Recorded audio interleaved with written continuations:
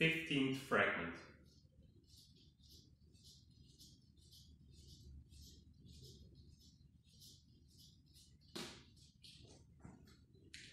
This is probably the technique that has the most tutorials online. It's also known as the backhand roll, the infinity roll, and many other names.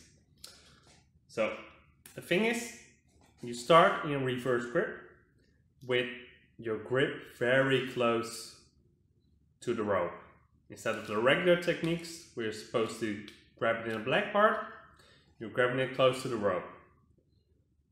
So you turn this part over the wrist, well, pretty much the back of the hand even. It goes on the inside. You let go of the part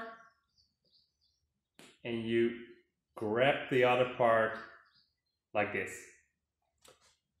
Then you do the same. This one goes up, goes over, you grab it.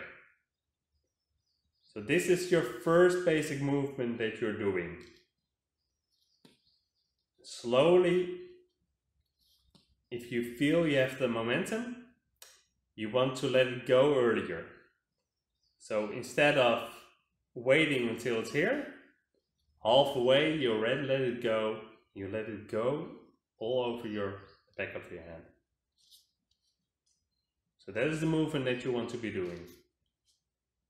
So it goes over here, and halfway you let go, and you grab it like this.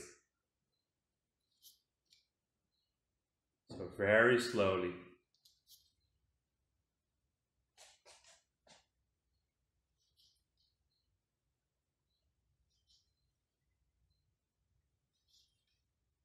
If you're just doing singles, you can have a little momentum, go back and forth. And every time you try to get one twist in.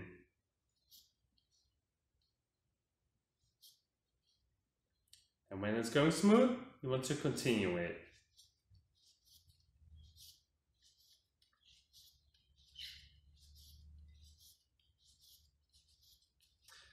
Set small goals for yourself. So first try to do it once, 2 times. Eventually when you get the flow, try to gain like 5 times in a row. It's no problem if it goes wrong. Just keep continuing it, keep training it. It's really one of the most commonly used freestyle techniques, and you can use this as a basis for many more freestyle moves to come. So keep training this and you will greatly benefit from it for your freestyle moves. This was the 15th fragment.